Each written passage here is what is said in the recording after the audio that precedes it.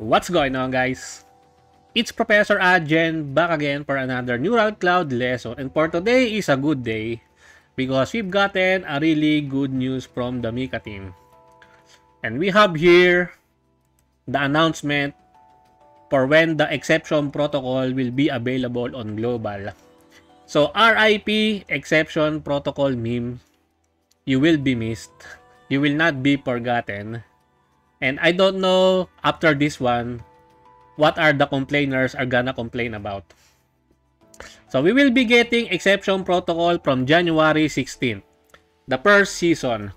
I've heard and I've read a lot of good things with this game mode from the CN players and in the official Neural Cloud Discord and also in the Neural Cloud subreddit. I have not seen any footage regarding this one because I am saving myself from the hype. I know this game mode is really fun as per the other players have said. And I am very much looking forward to this one. I will be probably making some guides for this one. Maybe we will see. Because right now I have a lot of contents in my head which I don't have the time to publish them all.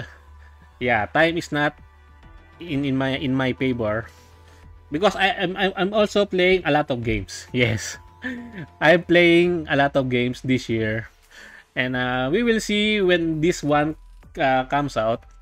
I just want you guys to let you know the good news for this with this one, and I believe the Mika team is starting the year 2023 on a positive side, on a positive note.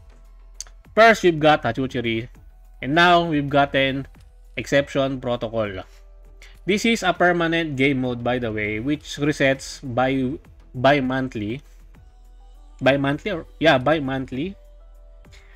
2 weeks event that resets, which is pretty pog. You can get a lot of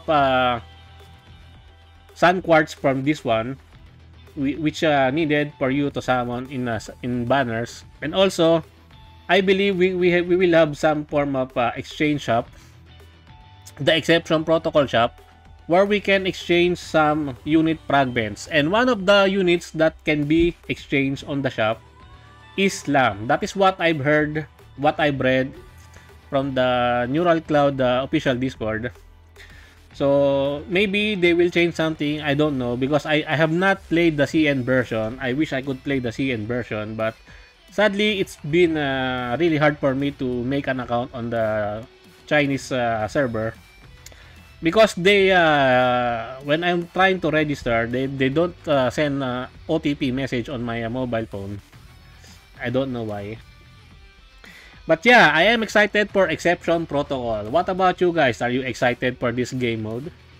And I think that's it for me for today, guys. I hope you enjoyed this video. Please leave a like and subscribe. I would really appreciate it if you can help me grow my channel more.